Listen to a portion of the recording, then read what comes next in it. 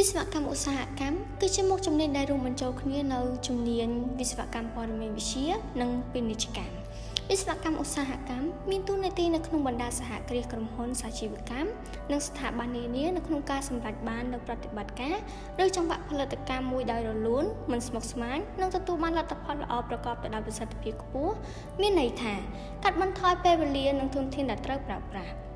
វិស្វកម្មឧស្សាហកម្មអាចបម្រើការងារគ្រប់ស្ថាប័នដូចជារោងចក្រសហគ្រាសប្រលានយន្តហោះមន្ទីរពេទ្យនិងក្រុមហ៊ុនសាជីវកម្មធំៗឬក៏អាចធ្វើជាអ្នកប្រឹក្សាឲ្យស្ថាប័នទាំងនោះ We want to move our industries from the current states of labor intensive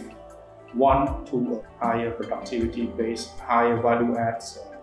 kind of industries and skill based industry in the next 10 years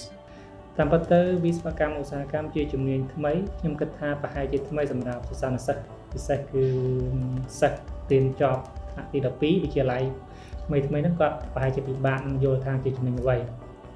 ព្រោះថាជាជំនាញនេះជាទូទៅគឺជាជំនាញដែលមាននៅក្នុងប្រទេស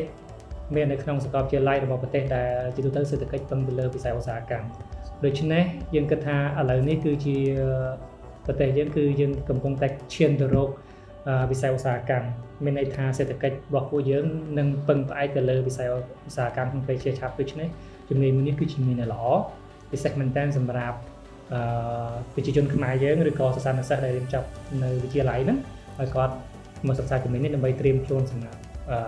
ឱកាសការងារទៅនឹងជំនាញល្អមានន័យថាបើសិនជាយើងរៀនជំនាញមួយហ្នឹងខាងវិស័យឧស្សាហកម្មហ្នឹងគឺយើងអាចធ្វើការលើវិស័យផ្សេងៗបានចំណេះដឹងក្នុងការគ្រប់គ្រងឧស្សាហកម្មធម្មតាឧស្សាហកម្មគឺមិនមែនមានរឿងមួយទេគឺធំដុំបន្តមកទៀតអ្នកដែលរៀនខាងវិស្វកម្មឧស្សាហកម្មហ្នឹងគឺគាត់នឹងមានឱកាសយល់អំពី big data មានន័យថាជាទិន្នន័យដែលច្រើនក្នុងការវិភាគ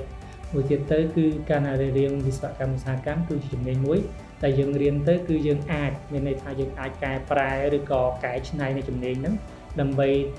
បីយកទៅអនុវត្តទៅតាមចំណង់ចំណូលចិត្តផ្សេងគ្នាឧបមាថាខ្ញុំរៀនទាក់ទងឲ្យគេទាក់ទងទាំងវិធីដើម្បីធ្វើឲ្យមានប្រសិទ្ធភាពនៃប្រតិបត្តិការ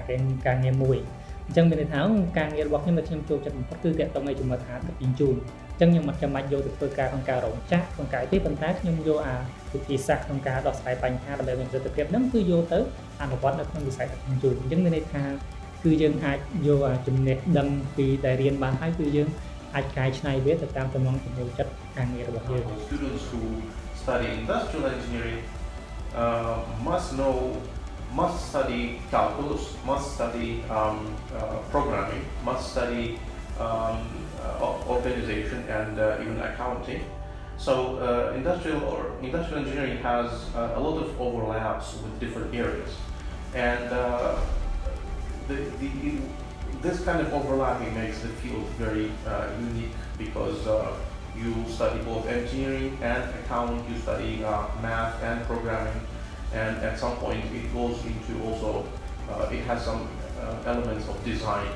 ជាទូមួយទៀតហ្នឹងគឺវិស្វកម្មឧស្សាហកម្មគឺជំនាញមួយដែលនៅពេលយើងសិក្សាទាំងពីបច្ចេកទេសនិងតាំងពីរបៀបធ្វើជំនួញធ្វើ business វាជាមានន័យថារាល់អ្វីដែលយើងសិក្សាតាំងពីបច្ចេកទេសអ្វីទាំងអស់ហ្នឹងគឺវាជាឧបករណ៍មួយសម្រាប់ឲ្យយើងដោះស្រាយបញ្ហានៅក្នុងជំនួញអញ្ចឹងការដែលរៀនវិស្វកម្មឧស្សាហកម្មយើងចេះទាំង business ផងយើងចេះទាំងបច្ចេកទេសផងអរគុណលោកគ្រូសម្រាប់ការផ្ដល់បទសម្ភាសន៍នៅក្នុងថ្ងៃនេះវាពិតជាមានសារៈសំខាន់ណាស់សម្រាប់សិស្សានុសិស្សដែលគាត់ទៅតែនឹងបញ្ចប់ថ្នាក់ទី12នៅក្នុងការជ្រើសរើសជំនាញនៅសាកលវិទ្យាល័យដែលត្រូវនឹងជំនាញរបស់គាត់